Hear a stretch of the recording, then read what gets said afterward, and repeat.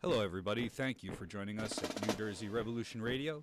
This week, Confronting the Empire's War Agenda with Ajamu Baraka, a special presentation brought to you by the U.S. Peace Council, www.peacecouncil.org. If you'd like to help support more programming like this or see more independent media, visit us at www.njrevolutionradio.com.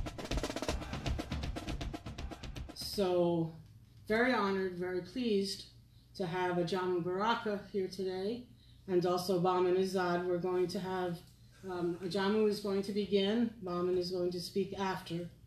Ajamu is an executive committee member of the U.S. Peace Council, and he's also the national coordinator for the Black Alliance for Peace. And you all probably know him too, since there's a lot of Greens here in the audience, as a 2016 vice presidential candidate with Dr. Bill Stein. So we're very honored to have Ajamu Baraka address us on NATO, and well, actually the official title of his presentation is Confronting the Empire's War Agenda, the Struggle for Peace and Social Justice. Thank you.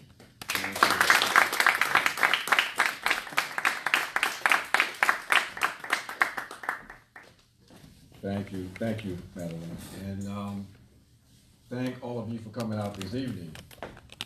We hope to have a very important, very rich conversation. We are involved in a mini tour. The objective of this tour is to build support for the actions that are coming up in March. But the objective also is to not just mobilize opposition in these very important actions, but to suggest to the people of this country that we have to do more than just mobilization. That building effective and powerful organizations is a critical a critical objective that we have to realize, because those of us who are here in the center of empire, we are the only force that can put a brake on the kind of madness that we've witnessed here in this country for the last couple of decades. So we start off with our call to the people. We say, all power to the people. Power to the people. All power to the people. Power to the people. That has to be the objective. We say to our friends across the country that at this critical moment, we pose a serious question. As we see that the U.S. is involved in destabilization, with the possibility of war in Venezuela. We see this coming on the heels of what has been a veritable rampage on the part of this state across the so-called Middle East, displacing millions of people, over 1 million people who have now lost their lives. And so we say to the people of this country, how much war, how much more death and destruction will you endure before you break with the capitalist duopoly of your government and say, no more war, no more subversion, no more killings in my name by a state that by every definition has become a rogue state and a threat to global humanity? That's the task we have before us, my friends. The people of this country are decent people. They've just been manipulated down to their very bones. And in fact, it is that basic decency that's been weaponized by the state, using this weapon of humanitarian intervention and the responsibility to protect. But underneath this concept is a very contradictory set of values. In this ideal that the U.S. has the right to go and save other peoples using any means necessary, we see that what we see is that this is a cover for the continuation of a historic project. The continued project of white supremacist domination. And the very fact that a argument can be made that the U.S. has a right and a responsibility to go into a sovereign nation unilaterally to determine the leadership of that state without significant opposition from the U.S. public, it really reflects the level of not only depravity, but also the extent in which these notions of the U.S. having that kind of right and responsibility has been inculcated in the culture and in the consciousness of people here in this country. The very fact that you have this kind of move, which is objectively a gangster move. We might recall, and if you don't recall, you may have studied in history. How many people know about or remember or studied the Bay of Pigs, the invasion of Cuba by the U.S.? Now, we remember that this was a covert operation, correct? No one knew about it. They put together that force, they trained them, they placed them on the beach.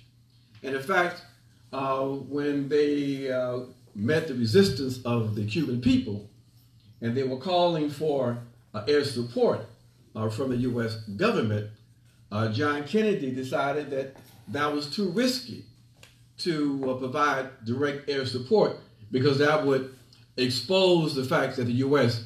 was the primary force that created that invasion and was supporting it.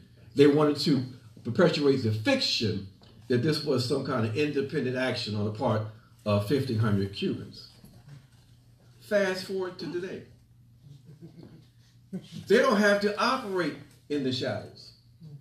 They have announced, basically, without any legal justification, both in terms of international law and even U.S. constitutional law, they have said basically, we have decided that the government of Venezuela is illegal, that they lack democracy, and therefore we're going to subvert the government, and if they don't allow this humanitarian aid to come in, we're going to basically push ourselves into this sovereign nation, using any means necessary to make and effect regime change.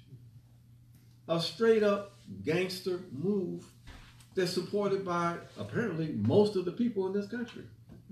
So it shows you how far we have come, if you will, or degenerated in terms of international and national morality. That basically now they can do whatever they want to do to advance their interests with the support of most of the people in this country. So what we see, my friends, is a behavior that is a behavior that is defined as a rogue state, rogue behavior, rogue statism, if you will. The definition of a rogue state: a nation or state regarded as breaking international law and posing a threat to the security of other nations. That's a rogue state.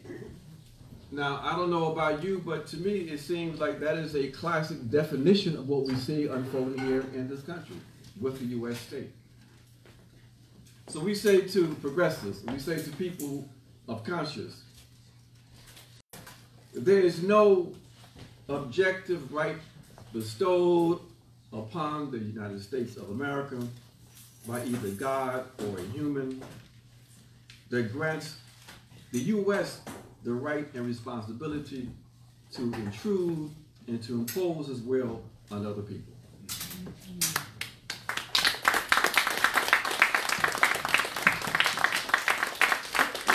We must categorically reject this arrogant white supremacist assumption that the U.S. is itself a capitalist dictatorship, can presume it has the right to make these kinds of changes. A U.S. that has a so-called democratic process in which a candidate can outpace another candidate by 3 million votes and still lose. A democracy in which a major political party can engage in systematic vote suppression. A democracy in which a so-called constitutional right or constitutional protections against an oppressed national minority through, named the Voting Rights Act, can be eliminated with no opposition. A democracy in which they engage in systematic voter suppression, where people are sent to prison, and when they come out, they no longer have the right to participate in the so-called democracy. If the U.S. was concerned about democracy, the first place they should be looking at is here in this country.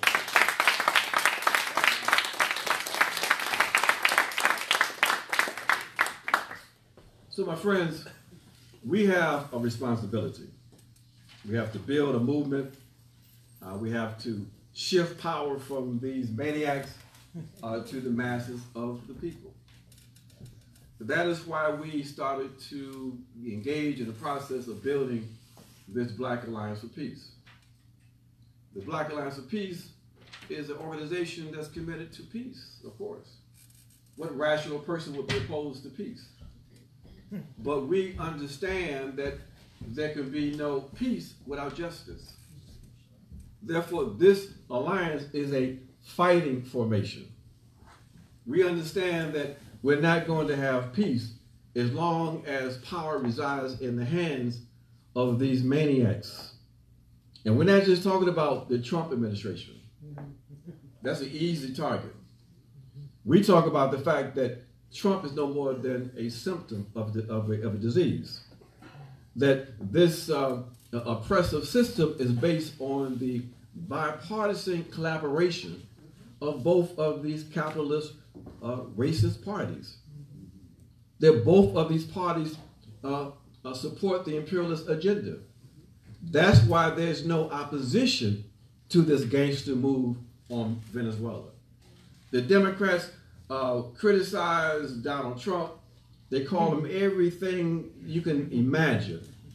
But when it comes to a move against Venezuela, or a concern about whether or not Trump might strike some kind of peace deal with North Korea, then basically, either they will support Trump in Venezuela, or they'll try to undermine him when it comes to a situation like North Korea.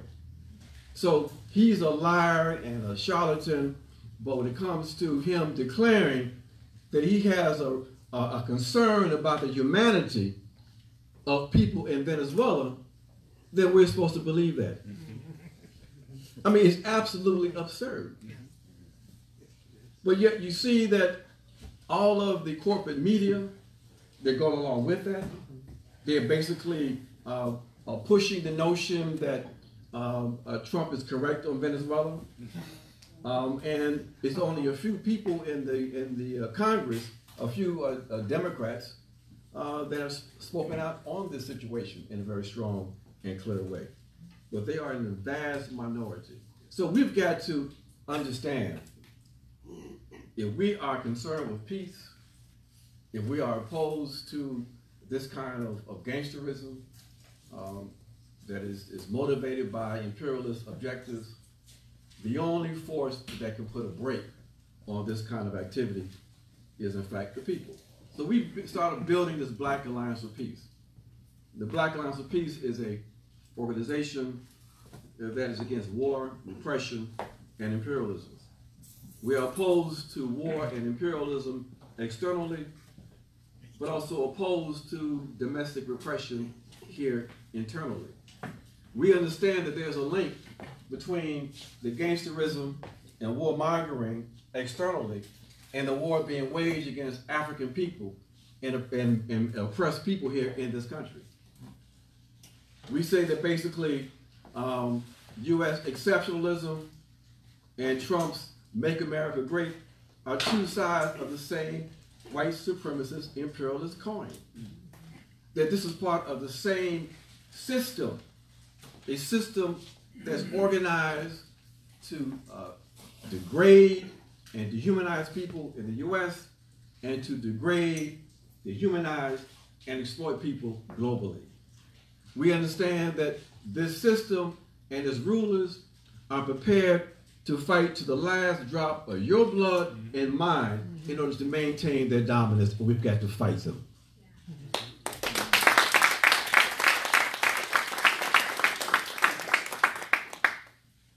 So we're not just concerned with U.S. imperialism. We're concerned with the entire structure of dominance. We are opposed to the bipartisan pivot to Asia. We're concerned with and oppose the rotating of NATO troops on the borders of Russia. The destabilization and militarization of Africa under the U.S. Africa Command. We are opposed to the role of the Israeli state in providing training to police forces across this country. We are opposed to the Department of Defense's 1033 program. How many people know about that program?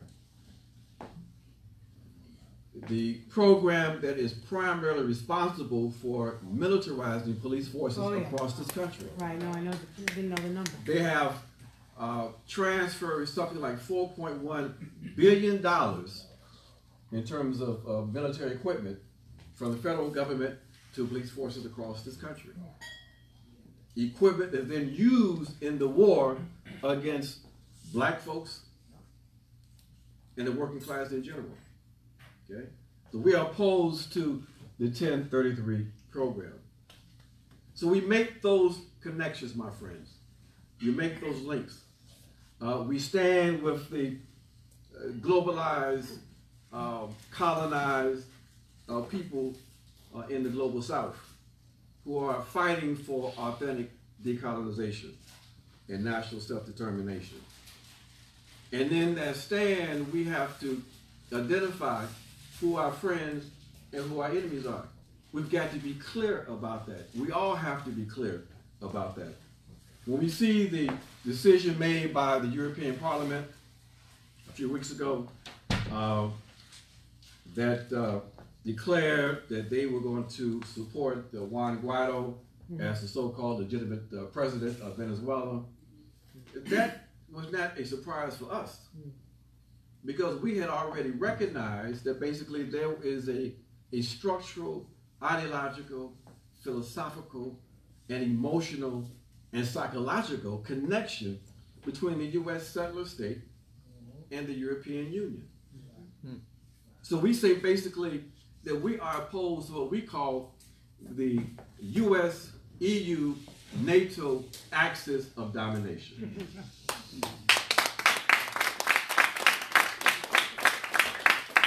That is, my friends, the common enemy. That is the common enemy. And we've got to name the common enemy. So Venezuela is basically the latest example, the latest expression of this bipartisan unity to advance the interests of this axis of domination.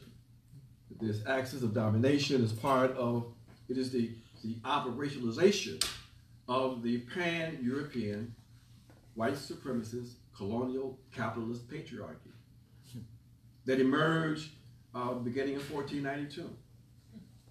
So we're clear about these connections. And we understand that we can't have an effective anti-imperialist movement, an anti-imperialist fight. We can't talk about class consciousness and class unity without addressing these kinds of contradictions. There can be no class unity unless people are prepared to deal with the consequences and reality of white supremacy. If we don't deal with that effectively, then of course the enemy will deal with that. And we see the results of that across Europe and in this country. That's the basis of the neo-fascist movement that's developing. And if you don't address that, then basically you are in essence feeding into it. So Venezuela is the latest expression of this madness. We mentioned the fact that we've seen what the U.S. has been involved in for the last 2 decades. We have to remind people in this country, and we remind people specifically among African people in this country, about what happens when you don't resist U.S. intervention in these various countries. We have to remind people that in Venezuela, objectively, about 52% of that population, if you use the racial categories that we have in this country, about 52% of that population would be classified as black. So we're talking about an attack on, in essence, a black nation.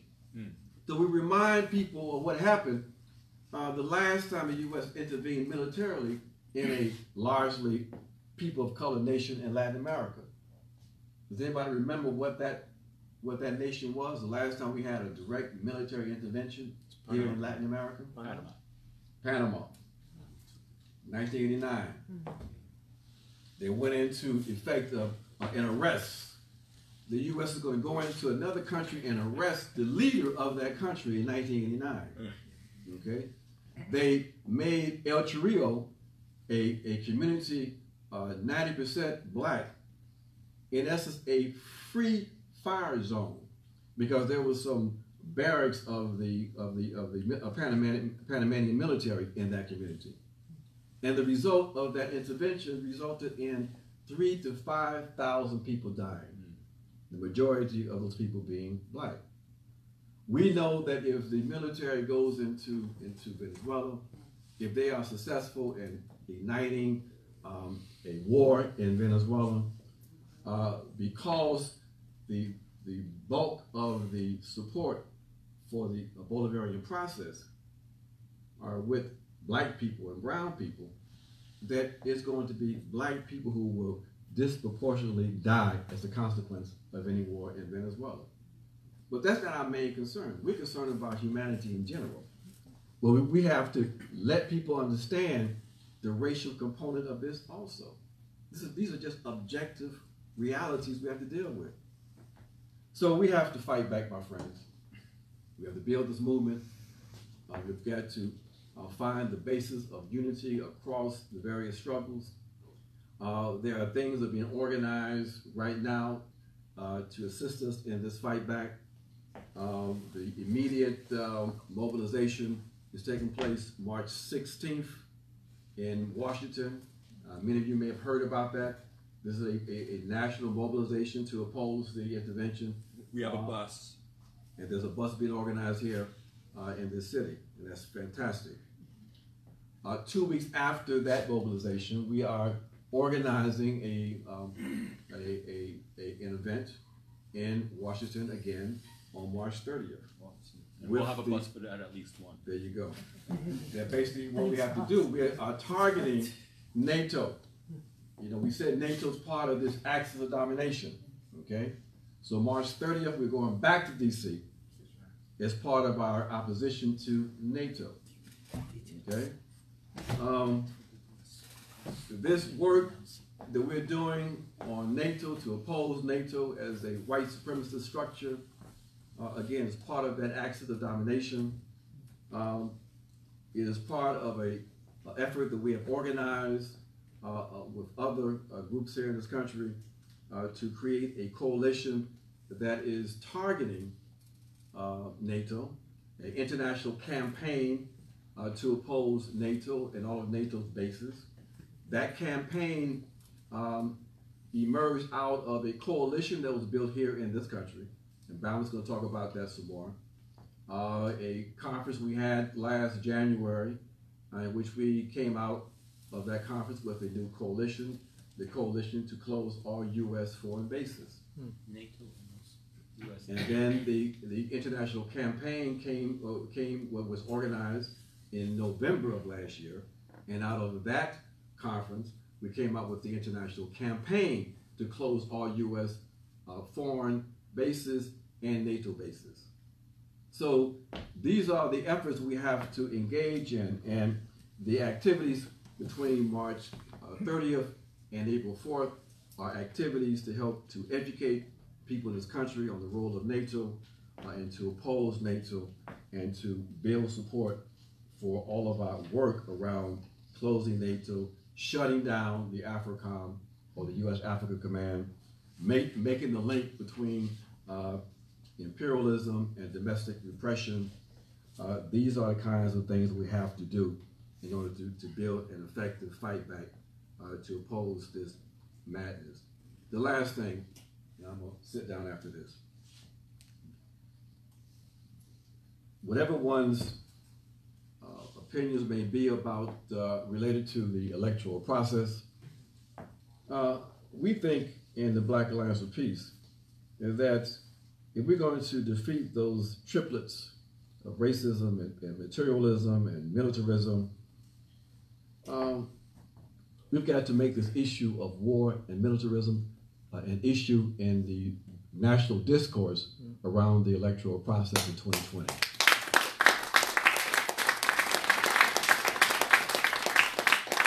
So we say that we have some proposals that if a candidate or if a representative wants to continue in office, then we suggest some positions that they must take in order to win the support of the population, in order to win our votes.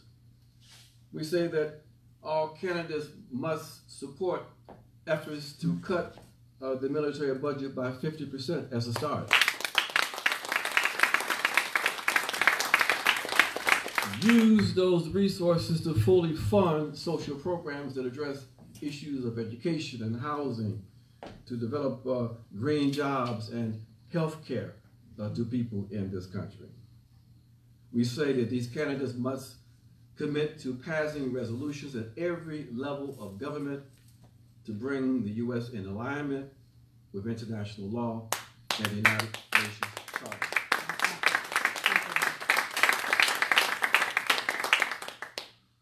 We say they must promote the closing of the over 800 to 1,000 bases, U.S. bases.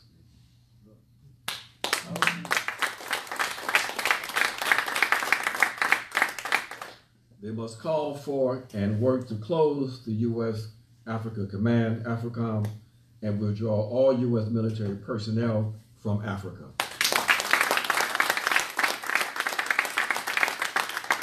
They must commit to ending the militarization of police forces through the Department of Defense 1033 program.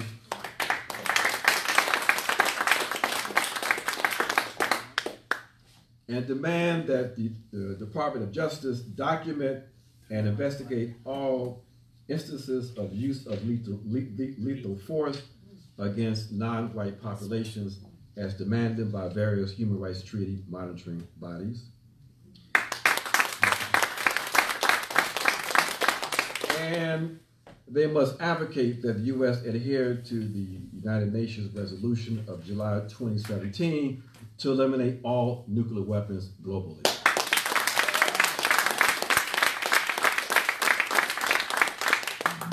So my friends, this is what we have to do. We have to build a powerful movement, but understanding the limitations and the challenges we have before us to do that. But we are up to the task. You know, we cannot determine the kinds of conditions that we are born into, that we face as human beings, but we can determine how we respond to those conditions. And for many of us, and for most of you in this room, we have decided that we're going to struggle. We're going to fight. We're going to oppose injustice. So my friends, let's take up that responsibility. Let's go to the public. Let's educate the people on these kinds of situations with Venezuela, with NATO. Let's help the people understand that they, in fact, have the power to make change. That the enemy will try to make us think that we don't have the power, that there is no alternative. But we have a responsibility to envision something beyond this, to be committed to building a world that transcends this kind of madness. So my friends,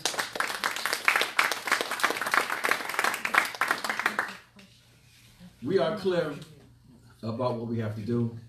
Let's go out, let's do it, let's build this movement, and let's win back this world for ourselves. Right.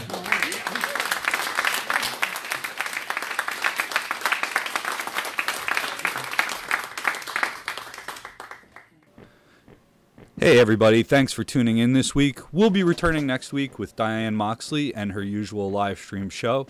But this week we want to thank the U.S. Peace Council, Madeline Hoffman, Bahamazad, and of course Ajamu Baraka for doing this with New Jersey Revolution Radio. If you'd like to support more work and see more of this type of media out there, please visit www.njrevolutionradio.com and make a contribution if you can. Thanks.